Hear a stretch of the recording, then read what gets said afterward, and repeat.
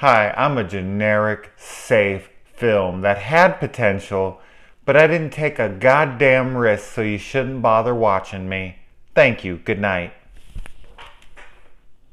So I went to Redbox and I rented 4 movies. I want to talk about them. So I've watched 2 so far and I got 2 left. In case you guys haven't been able to do math your whole life, let me explain things for you. This movie talks a lot about that though. Let me tell you what. 1 plus 1 doesn't always equal 2. Or does it? I don't know, but it's brought up in this movie about 76 fucking times. So, this stars Josh Stewart. Now, this is one of those movies. Yes, Josh Stewart from The Collector, The Collection, The Neighbor, freaking Dark Knight Rises. Love Josh Stewart. He's the reason I gave this a chance. This has a horrendously generic cover, so I don't think almost anyone's going to give it a chance. And I threw it on, and it was, like 10, 15 minutes in, and I was like, this is well made. Looks like a nice high production value. It's got some good actors in it. It started to build some creepiness to it, some atmosphere, whatnot. And I was like, all right, this is cool. It's, it's paint by numbers. I know I use that phrase a lot, but it is. It's just kind of going through the motions. But I'm like, all right, maybe they'll take risks. Maybe they'll do something different. Maybe. No. And then they also have really silly ass scenes. They also have really lame CGI that's like noticeably bad CGI. The film is a frustrating watch. I just don't understand why people make films like this still. Like,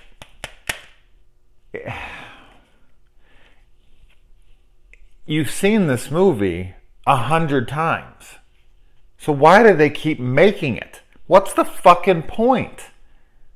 Like, if you have a budget, like, how do you even get a budget? When somebody reads this and is like, oh, yeah, I've seen that movie 50 times. Let's make it again. I just don't get it. So, there's this couple that moved to a new town. The husband is a professor, and the school's trying to get him to teach there. And they give him this really nice house, and he's, confused by why they would give him so much for his talent.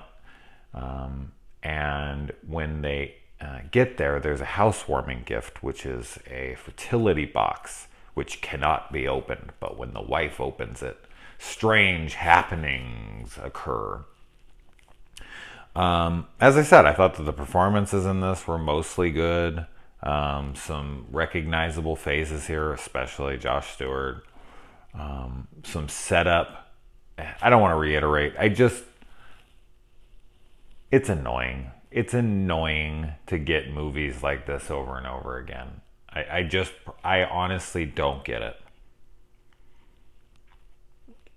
Like, I can make a movie just like every other motherfucking one I've seen. Good for you. It's like a resume or something. Like, have you made a stock film yet? Yes, I have. All right, let's watch it. Yep.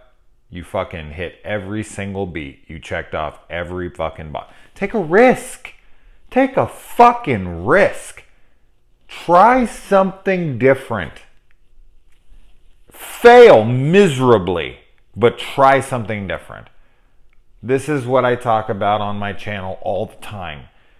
I will berate films that are fine. This movie's fine. This is a horror movie for people who don't really like horror movies. Or maybe it's like the first one they ever fucking watched. And they'd be like, oh yeah, this is decent. This is good. Whatever. It's fine. It's just so fucking predictable. You've seen it all before. And I just don't get it. It's produced by Josh Stewart too. And he's in The Collector and The Collection and The Neighbor. Those are all pretty risky, interesting, unique flicks. Why? This has an R rating. It's got some decent talent. You get to see some boobies in it. I mean, that was nice. I have to stretch for positives here. Outside of just bland, generic genre filmmaking. All right, I'm bitching now. I don't get it. Take a fucking risk. It's much better to try something different and fail than just go down the list, mark all the boxes, and say, hey, I made a fine film. A fine film sucks. This film sucks because of it. Anyways, let's move on.